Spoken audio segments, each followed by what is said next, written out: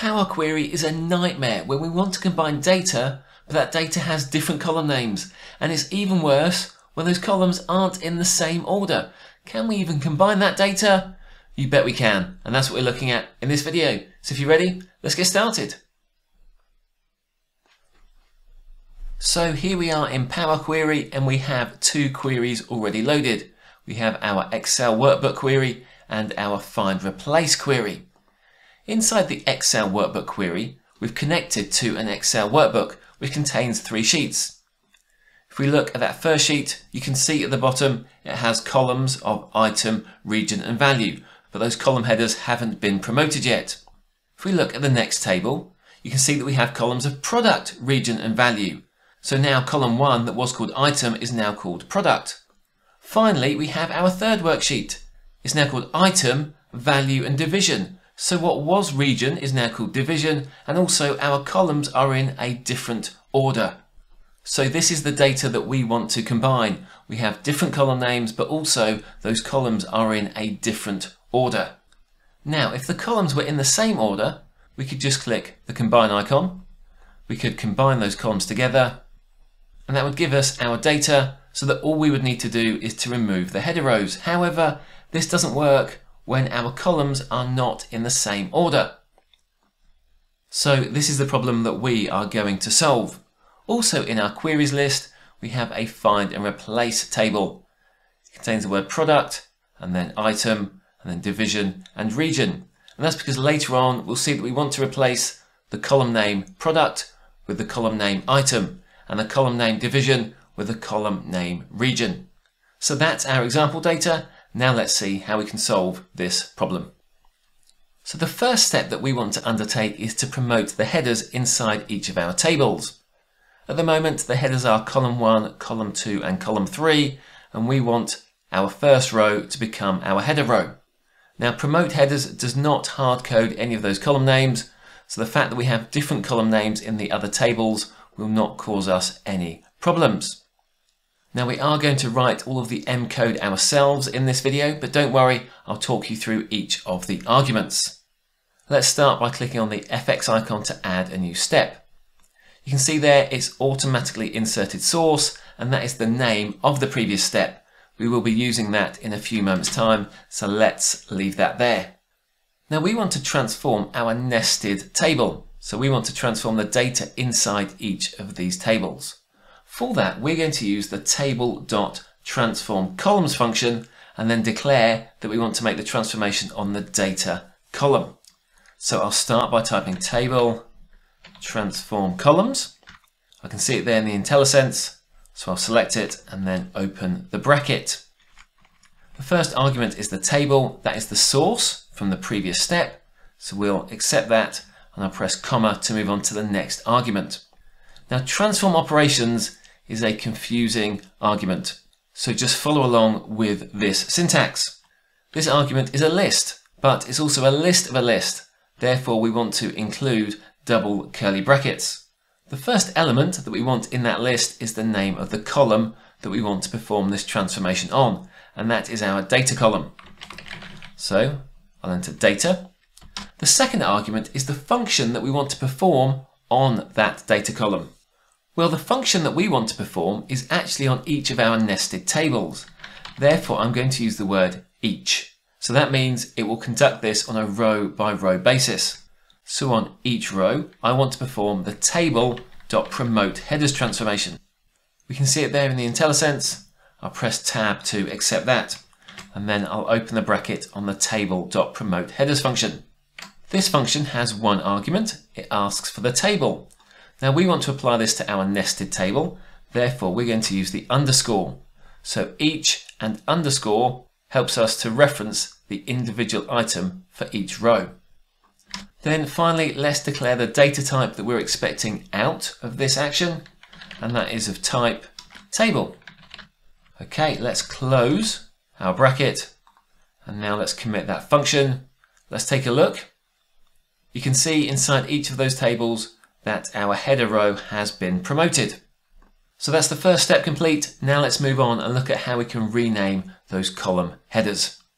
Okay, so having promoted our header in the previous step, we're now ready to transform the column names. And we're going to use that same table.transform columns function. So I'll click on the FX icon. Our previous step was called custom 1. We haven't renamed that, we probably should, but let's leave it as it is for this example. And again, I'll search for table, transform columns. It's there in the IntelliSense, table.transform columns. I'll press tab to accept that. And then I'll open the bracket, and the first argument is the table, and that is the name of our previous step. So I'll enter a comma to get to the transform operations. And we're going to use the same syntax as before. So curly bracket, curly bracket. The first element in that list is our column name, which is data.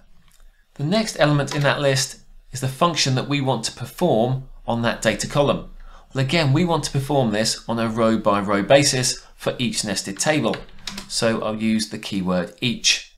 And now we can enter the function to rename our columns. So there we have it, table.rename columns. I'll press tab to accept that. We'll then open the bracket on our table.rename columns. And the first argument is the table that we want to perform this transformation on. Well, we want to perform it on each nested table. Therefore, we're going to use the underscore character again. So that means with each and underscore, it will work on a row by row basis inside our data column. The next argument is the renames list.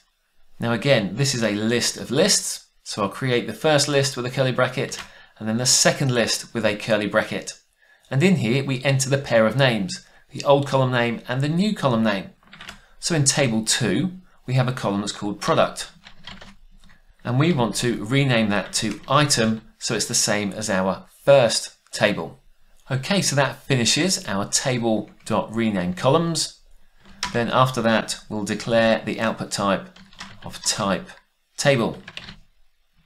And then we can close our table.transform columns function. Okay, let's take a look. You can see in table 2, it's correctly renamed product to item, but it's created an error in table 1 and also in table 3. And that's because they didn't include a column called product. So that means we can turn to a secret argument, which is the missing field.ignore argument. So after our list of column renames, I'll enter another argument, and there you can see missing field. So what do we do if there's a missing field? Well, for the missing field, we want to ignore it. So let's take a look now. All of our tables look acceptable. They don't say error. We can click down those tables and they all seem to work correctly.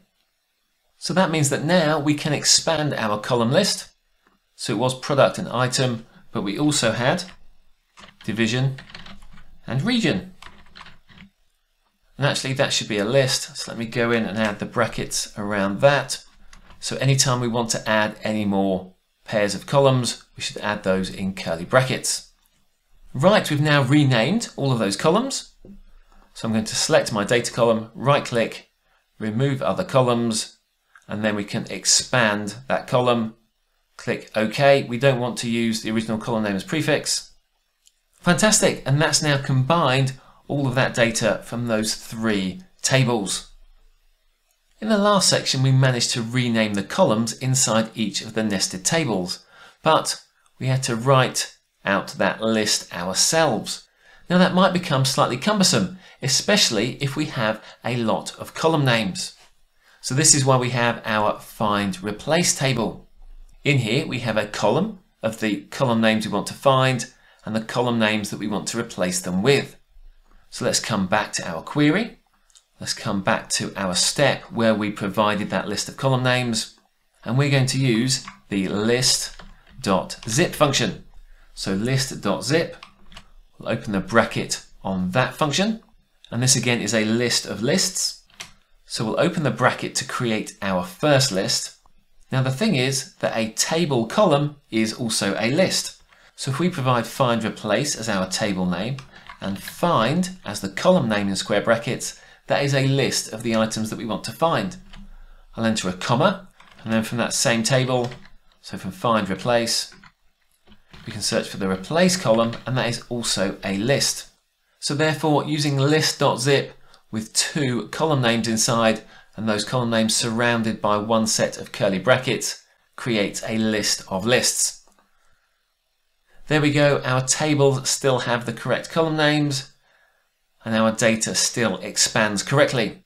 So now, rather than hard coding a list of names, it can be replaced based on a table. And if you look in the example workbook, you'll see that this table is from Excel, so we can easily add new records in there if we get any new data with any new column names.